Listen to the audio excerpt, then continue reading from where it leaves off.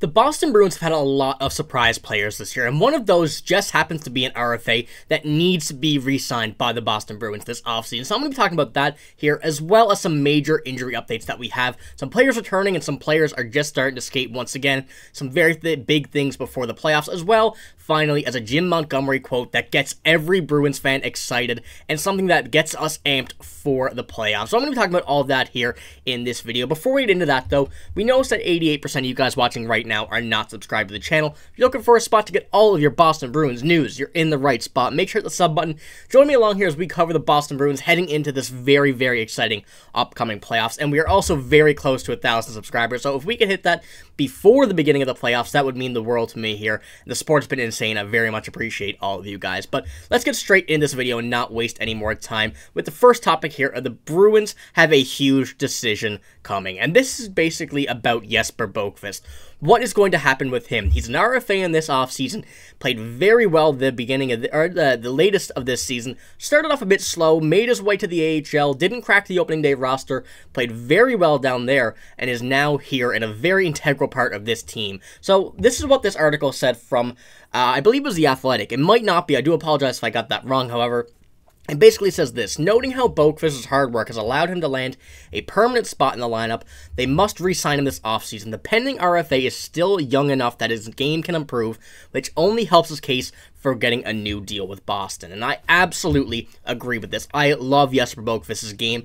He plays very well in the center depth at the current stage the Bruins are in with that, missing out on Krejci and Bergeron, the two biggest losses of the offseason, and he fills that depth role really well. But with his age, with his ability that we've seen this season and throughout his very young career yet, he could definitely turn in or change from a depth center to at least a top 6 forward. I definitely see his potential there, and I think that he would be a very good opportunity for the Bruins to have something happen internally with the centerman instead of going outwards and looking for one and maybe not getting the guy they want or anything along the lines of that. We know that the centers are a very hot commodity in NHL free agency, the trade deadline, so having that security of having someone come from within is something the Bruins would definitely like to have here in Jesper Boqvist. But I'll pull up his stats here. As you can see, the 10 goals and 13 assists he had in his 31 AHL games at the beginning of the season earned him that boost, that promotion to the NHL. And although he's only had 14 points in 43 games, he has been very, very integral for the team that this has been as of late, especially in these last 4 wins against the Panthers, Hurricanes, Predators, and Capitals.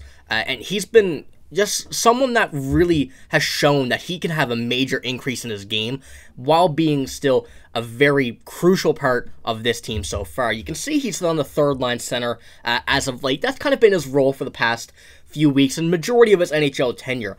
But with Charlie Coyle and Pavel Zacha being the top 2 centers on this team, I do think that he will eventually pull into one of those roles as long as the Bruins re-sign him, which is really my main point of contention here, is what I want to see the Bruins do. You can get him at a cheap price, too. He's not going to be someone expensive yet. A bridge deal, a long-term, whatever the Bruins are feeling, I think that he is the right option to sign for an extension, whether it be long-term, whether it be a bridge deal, whatever it is. Whatever it is, I think that Jesper Boqvist has so much potential that the Bruins cannot let go of him, cannot trade him, and must sign him to a further contract extension. But speaking of some more forwards, we have some very good injury news as of late. We know Pat Maroon has been out lately. We know Justin Brazeau has also had an injury, and those two have gotten much, much closer to a return to the NHL roster. I'll pull up the screenshot here from Adam Pellerin. Per Jim Montgomery, if all goes well, Pat Maroon is on track to play Saturday in Pittsburgh. A very, very huge boost to this lineup after the loss of Brazeau. The physicality that Brazeau brought to this game was definitely lacking, but Pat Maroon will definitely bring back that back to the lineup as he does make his way back to the NHL setting. He's been out for a little while with back surgery, but he seems to be skating well in practice. He seems to be getting his rhythm back, and I'm very excited to see what he can do for this Bruins team in the absence of Justin Brazeau. On the note of Justin Brazeau, I guess we could say, Brazeau has been skating with Derek Forbort before the Bruins practice this morning, which is another good sign that he's getting his feet back, getting his momentum and everything back to a game level, and hopefully will eventually make the lineup soon. We don't know yet as of right now, the recording of this video, how soon he will be back. We know it was week to week a couple days ago. As far as I know, it's still week to week, but hopefully that return comes a lot sooner than was projected or is projected, and hopefully it will be before or at least early in the first round of the playoffs, which will be the best part for these guys. But one thing about these two coming back will be the forwards are a bit crowded. Will be the position of where they're going to play in this lineup. And I'm going to say this just for now. I think the top three lines are pretty much a lock. You know, I think that is pretty much what we're going to see going into these playoffs, going into these final few games of the regular season, for the most part, with a few changes likely going to be made just to test things out if something goes wrong in the playoffs. But the fourth line, I think, is a little bit of a situation here that we're going to have to look at. Johnny Beecher, going to say he's safe.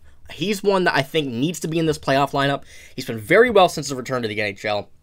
Been excellent in the faceoffs and been a very good depth center and a future top center on this team. But James Van Riemsdyk and Jacob Lauko, two that I really am unsure about. I don't think James Van Riemsdyk is going to be in this lineup too much longer. I think he may come out for Pat Maroon. Could be Jacob Lauko, but I think those two are the ones that are really on the hot seat here in these final few games of the regular season and then heading into the playoffs. So they might not have that playoff game scenario ready for the playoffs, be in the lineup for the playoffs, but it's good to have the depth of the forwards that they do right now, the Bruins do, heading into these playoffs, along if whether it's Lauko, Van Riemsdyk, Pat Maroon, Justin Brazeau, whether any of those are sitting, that's very good depth to have in case of an injury or in case of something going wrong. It's nice to see, but I do think JVR's out, Pat Maroon will be in, and I'm really not sure about Brazeau. He's been playing very well, but the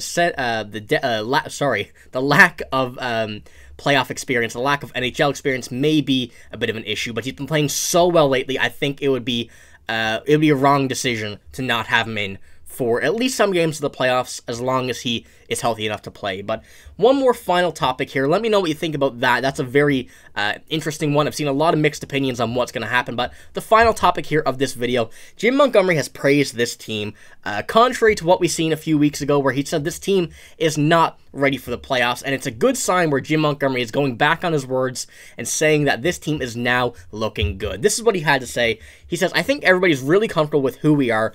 We need to execute the effort required and the physicality that's required." Montgomery said on Saturday, "I think that's where our group now has confidence how to close out games." And that's one thing the Bruins have been really struggling with a few weeks ago. As of late, though, they've been very, very, very good on closing out games, keeping games close, matching the physicality, even exceeding the physicality of the other team, their opponent, especially what we've seen in the Florida game. I think that's a very good sign going ahead in these playoffs. We've seen Florida come out physical, and Boston matched that and beat them at their own game. So I do think that the Bruins are in a much better spot than they were when Jim Montgomery mentioned that this team was not ready for the playoffs. He said it really well, and it might not have been going over well with fans saying this stuff, but that's what we needed to see. It really got this team going from what we've seen a few weeks ago to now, and a few more games for the playoffs. This team has to stay at that level. I think we are going to have a fantastic playoffs if this does continue. So let me know what you think about Jim Montgomery, what he had to say here, the injuries, as well as Jesper Boqvist. That's a really interesting one that I want to know what you guys think. No comment of the day today. I had a lot of news I wanted to discuss and didn't want to make this video way too long. So let me know what you think about those, but that's all I got here. If you did enjoy the video, make sure to give it a like. Make sure to hit the sub button as well. Like I said, we're very close to 1,000 subscribers. It would mean the world to me if we could hit that before the playoffs. We're going to have a very fun time in these upcoming weeks heading into the playoffs. But make sure to hit the sub button. Like I said, we'll have it all here. So thank you for watching. Hope you have a great day. See you later.